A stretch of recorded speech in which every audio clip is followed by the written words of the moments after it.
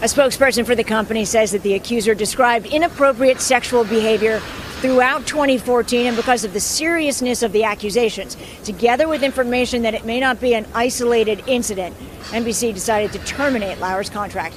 We can add one more name to the growing list of high-profile media figures who have been felled by allegations of sexual harassment and sexual misconduct. Today, we found out that NBC has fired longtime Today Show host Matt Lauer.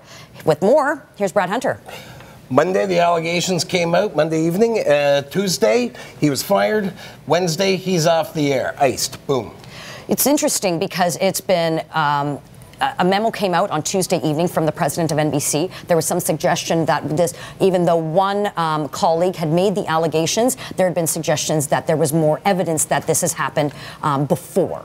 Yeah, it came out today in the New York Post that the 2014 Sochi Olympics in Russia, that he had sexually assaulted a young NBC staffer. Now, NBC is taking this matter so seriously that they're not waiting for an investigation. They found the woman so credible that was it. And this is one of those things that media outlets do immediately to protect the brand. But it's as I said before, it's a growing list. Charlie Rose at CBS, Bill O'Reilly at Fox News. There's been Mark Halperin again at NBC Garrison and Keillor NBC this morning. And this is becoming sort of a who's next sort of situation. But you spent a lot of time in New York. You used to write for the New York Post. Does any of this surprise you? No, not at all. I mean, I was a lowly print reporter, and I would get hit on all the time. And it's a place where people go to have, make dreams come true, and that puts a lot of people, particularly young women, in extremely vulnerable positions, vis-a-vis very powerful men.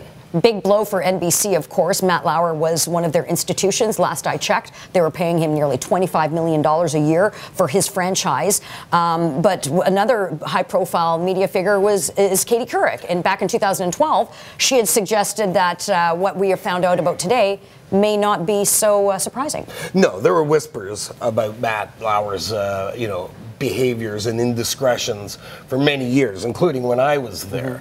And, his wife, had sued him for divorce for cruel and inhumane treatment. And so the supermarket tabloids have been on his sexual antics for a number of years as well. So none of this is new. All right, we will continue to follow this. Now that the floodgates are open, you have to still wonder who will be next.